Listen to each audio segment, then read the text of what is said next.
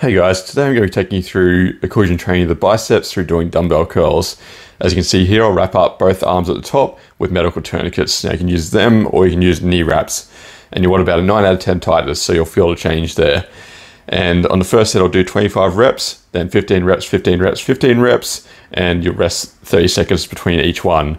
Now the benefits of doing this right now, especially with the gyms closed, is you only need 20 to 50% of your 1 rep max. And what it does is it occludes blood flow via the veins, but not the arteries, causing the blood to pool in the muscle for longer, which accumulates lactate and then increases the levels of growth hormone. And then it also switches the focus onto type 2 muscle fibers, reduces myostatin levels, and increases protein synthesis. Hopefully this can help you guys out right now, and stay safe, and I'll talk to you soon.